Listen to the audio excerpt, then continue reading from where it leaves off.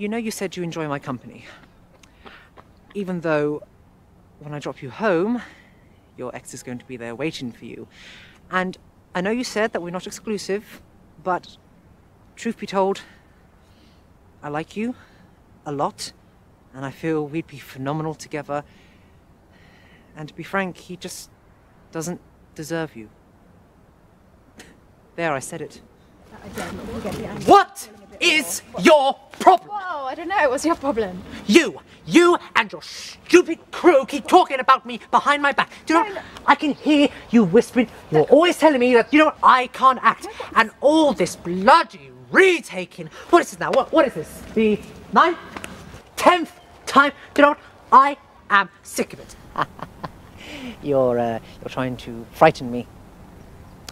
Well, at least one of us can look at each other in the eye and say that they've done the right thing. You're not in charge of deciding what's right or wrong. This makes you a rogue and... I get it. You hate rogues. They hate rogues. I hate rogues. But what is indisputable is the fact that last night in that hotel I saved thousands of innocent lives. And suddenly, I was no longer considered cool. So obviously, the aliens must have taken it during the probing session. I mean, what other explanation could there possibly be?